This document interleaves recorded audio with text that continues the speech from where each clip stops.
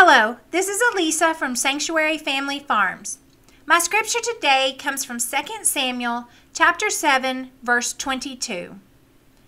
Wherefore thou art great, O Lord God, for there is none like thee, neither is there any God beside thee, according to all that we have heard with our ears. This was a prayer to God after David had become king. He has seen the wonders of God's power. He has been protected from his enemies when Saul pursued him, and he has now seen God's promise of being king fulfilled. This is a praise, a declaration of how David knows that God is God. He knows how great God is. He knows that there is only one true God. Take some time today to praise God. Focus on His might, His power, His love. Lift up your thoughts to Him today and praise Him for His goodness.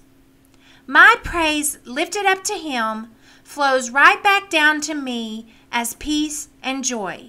Have a blessed day.